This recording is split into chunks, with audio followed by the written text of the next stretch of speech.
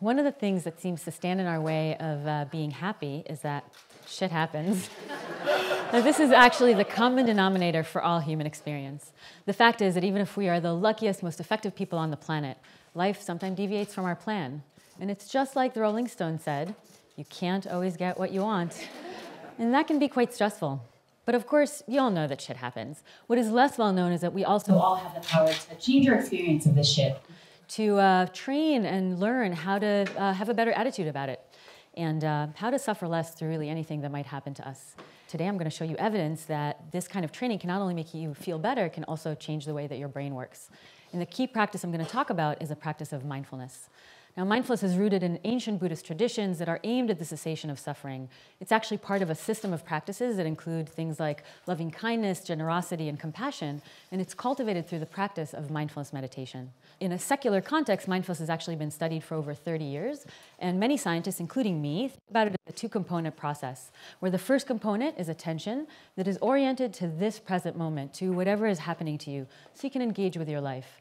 The second component is attitude, and it's attitude that's open, it's curious, and it's accepting of this moment exactly as it is. And one classic instruction is to pay attention on purpose and without judgment. Or in the words of the Beatles, you just let it be. Now, why might training like this be useful? Well, one reason is because most of us are incredibly distracted pretty much all the time, and we miss a lot of what's happening to us. One study showed that our minds are actually wandering almost 50% of the time and during every single activity, even during sex. And what's worse is that mind wandering is actually related to being unhappy.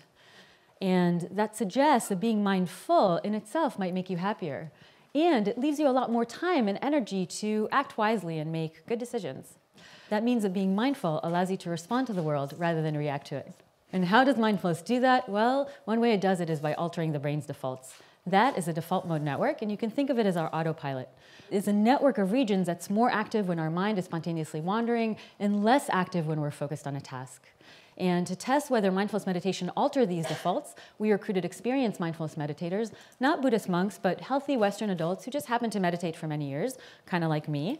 And we then scanned their brains using fMRI and compared their brain activity to the brain activity of well-matched controls who've never meditated. What we found is that experienced meditators actually report a significant lower amount of mind wandering and less activity and connectivity in their default mode network. Does it mean that you all need to practice many, many years to change your defaults? Apparently not. Much less training already starts changing your defaults. In one study, stressed adults were recruited and randomized into one of two conditions. They either did intensive mindfulness training for 3 days or 3 days of a control training.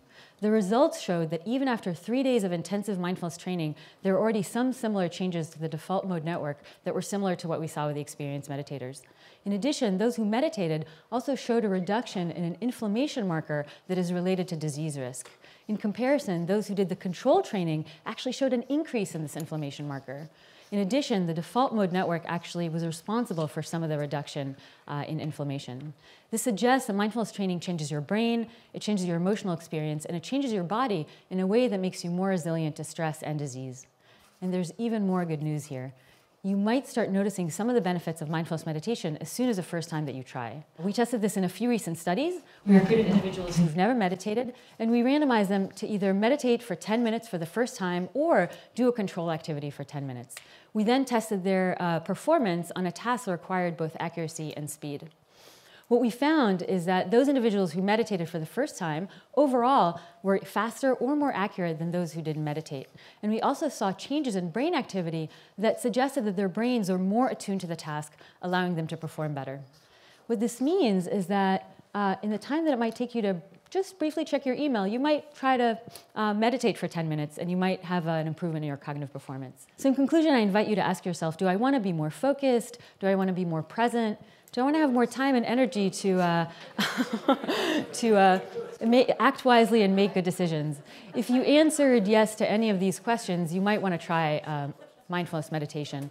Now, mindfulness is not for everyone and it's not a panacea, but we know that it can fundamentally alter your brain's defaults. We know that it can reduce your stress and make you more focused. And importantly, it can allow you to live in this moment, accepting it exactly as it is, maybe even loving it exactly as it is, even if shit happens. Thank you very much.